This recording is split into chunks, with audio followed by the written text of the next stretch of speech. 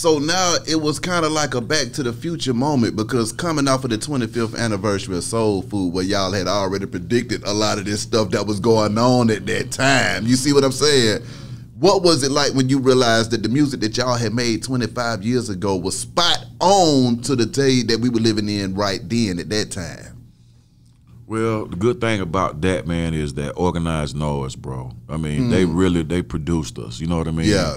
So I mean, if it was something that because they are our peers, they're the same age. Yeah. If it was something they was like, no, Joe, you can't write that, you can't put that down. You know what I mean? So you wouldn't have had a cell therapy. Yeah. You know what I'm saying? You wouldn't have had a Soul Food. But the thing about it is that, man, now it's been out here. You know what I mean? Yeah. It's been all on the internet. We just had a chance in 1990 to put our eyes and ears on some stuff that was going on that nobody knew about, especially in the South. You know what I mean? Nobody knew about the New World Order, or they wasn't rapping about the New World Order in the South. Yeah. They attribute all that stuff to, people up north having that type of knowledge. You know what I mean? But some Southerners down here in Atlanta, man, having that type of knowledge about what's going on, man, it really kind of raised a lot of folk eyebrows. You know what I mean? Like these some different cats, man. You know what I mean? Because we could have rapped about anything, bro. I mean, we from the hood, we from the streets. Yeah. We could have did all that, man, but it wouldn't have made an impact today. Yeah. You know what I mean? Wouldn't have made an impact today. So the youth, they going back like Travis Scott, he went back, pulled up that cell therapy. That's right. So he did not only listen to the beat, he had to be listening to the lyrics too. Then you got my little partner, Lil Bam. You know what I mean? He went crazy on it too, man. You know what I mean? So that's love, man. Yeah. I mean, 25 years later, you got a new generation going back to that music. Exactly. And giving credit to Organized Noise too, because they sampling their music. You see what I'm saying? So who would have known, man? We just representing. Getting back in there with Organized Noise as well, though, man, because see, it was like y'all didn't play with this survival kit either. It was like, okay, man, it's time to go ahead and hook up the Transformers again, get everybody back together. Everybody was bringing their A game. Now, Joe, I ain't gonna lie, you was singing them hooks like your life depended on it, sir. Okay, that Pray for the Sheep, you meant that, Joe. Now I gotta give credit where credit due. Come on with it. The Pray for the Sheep hook was wrote by my partner Renegade. Okay then. Up in Stankonia. Yeah. So I'm telling you a story about that. So I had the hook. I had the hook wrote down, and it was playing in Stankonia. Yeah. So big boy tells Gil, say, Gil, come here and check this out. I'm like, damn, what y'all doing? I ain't no big. All right. So I walked over there too, and then I heard the hook change. I was like, I said, you might want to take that word out right there. Yeah. And put something else in there, man. I gotta give credit, man. That boy Renegade did his thing, bro. Facts. His thing, bro. So yeah. So being in there delivering that stuff again, though, Joe, what was that like for you, man? Because I felt like you was in rare form this whole project, though. Man, I just took a different approach to it, man. I took an approach to it like, man, tomorrow wasn't even promised.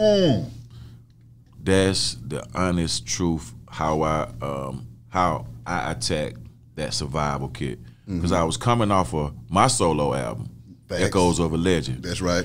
So I was still coming with other material. So I'm still writing. So I got the swag, I got the vibe. You know what I'm saying? I'm going. And now Organized Noise and Goodie Mob want to lock in. Man, I'm gonna give y'all everything I got, man. Yeah. If you don't like it, man, let me know. I'll change it. But man, I want to give it all I got, man. Like tomorrow ain't promised, and I need these folk to feel it. Exactly. To feel this Goodie Mob, man. You know what I mean? In this 21st century, 2021, you got to feel it, man. How did you feel when y'all dropped that thing independently and it went crazy? Man, the independent games, I think that we was last in the independent game. You know what I'm saying? Because we signed major with LaFace and Arista. You know what I'm saying? So we never got a chance to even taste the independent life. You know what I mean? Yeah. But during hindsight 2020, thinking about Master P, when we used to go and tour, walking in them record stores and seeing a big old model of Master P, all his music, all his records, you can't miss it. Yeah. You can't miss it. Yeah. So for us to have our own, man, our independent album, man, we owning the rights to it, bro. Hey, man, our family gonna eat good, bro. You know what I mean? Off of this one, man. You know what I'm saying? Our youngest gonna eat good, man. Which they're supposed to, man. We work hard, bro. You damn right. Work hard, man. Putting our life in this music. I'm talking about time away from the fam, man.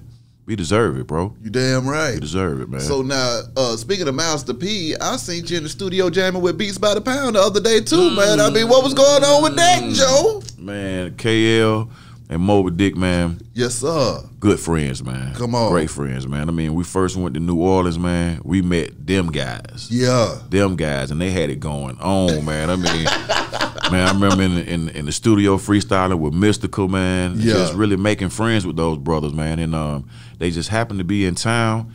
They hit me up. Matter of fact, yeah, they was in town, and we just happened to be rehearsing for a show that we was doing. Yeah. And KL and Moby Dick, they was in Stankonia getting some studio time. Yeah. So after we rehearsed, man, we walked over to the studio, man. I was like, damn. I was like, man, I got a hook for that, man. Yeah. I got a hook for it. So, man, he's like, oh, man. So it ain't nothing but love, man. They know how it is, man. Coming out of the 90s with the 90s music and still being able to eat now in the 21st century, man. Using your craft to do it, man. You know what I'm saying? They know how it is, man. Because with this music, man, once you in it, man, it's like, man, either you gonna sink or you gonna goddamn float. Come on, you know now, what I mean? I'm you know with what I mean? you. So, hey, man, it ain't easy, bro. You know what I'm saying? So we gotta uplift each other in this music, bro. Cause rock and roll, they do it all the time. Facts. Do it all the time, bro. Facts. I mean, who won't smoke? No cigar. I mean, once again, you in this thing going off. But y'all was able to pull Andre 3 Racks out of nowhere. How the hell did y'all get this man to come out of hiding in the middle of a pandemic? Man, now I got to give that credit to Big Gip. Okay. Because Big Gip stayed on him. But the thing about Dre is that I realized, that's like, man, little bro love us, man. Of course. He love us, man, because he don't just do anything, you know what I mean? Yeah. So we sent him one song. He was like,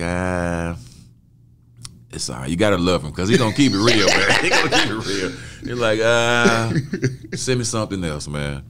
So I think his verse was the last icing on the cake because we was waiting on his verse. Yeah. We wasn't gonna seal that thing up without him, man. Exactly. You know what I mean? So, man, just to have him come out and do his thing, man. Big Boy come out and do his thing, man. Come on. Like Big Gibb said, man, we started with Organized Noise.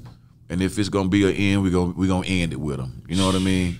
The way that album sound though, Joe, it sound like we need about 4, 5 more of them types though, bro. Hey, I mean, what you talking about? We about to do another one. Exactly. We're gonna do another one. What was it like getting back in there with Organized Noise though, man, and them guys and saying, hey man, you know what sound we go crazy on, and then they come in there and go crazy because like I say, that Pray for the Sheep, I love that one right there, man. too. I mean, Big got on that thing and went crazy as well. So, I mean, just that vibe of getting the family, the whole team back together, man. What was that like, that synergy?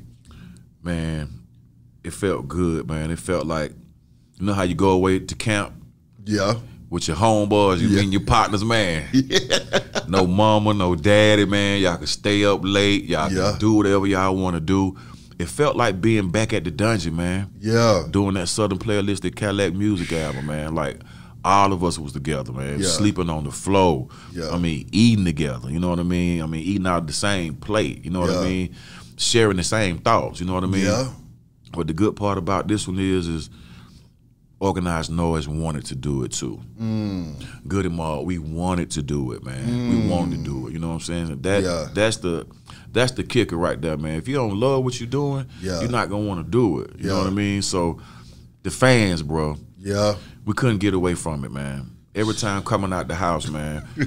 When I like your solo album, Khujo, but when are y'all gonna do another Goodie Mob album, man? So that's it. That was every day coming out my house, man. So we fulfilled the wishes of our fans, man. How did it feel though, being able to fulfill those wishes of the fans, but then y'all came back with a hard ass project though? You didn't just poop something out and say, all right, here y'all go, get on my damn back. Y'all came back with a masterpiece in this thing. You see what I'm saying, Joe? Man, that was our sixth album, seventh album, something like that. But like I said, the thing about it is, man, we professionals at this thing. Yeah. And we got people that that look up to us, man. We got another generation looking up to us, man. So it's like we had to put our all into it. You know what I'm saying? I tell a young brother or a young sister that's doing music right now, man, if you can't put your all into it, man, don't even mess yourself up like that. Exactly. You know what I mean? So we finally reached that legendary status, man. 25 years for Soul Food, 23 years for Still Standing this year. I don't want to hear nothing about finally reached the legendary. When y'all jumped off the porch as grown ass legends, okay? And that's just what that is.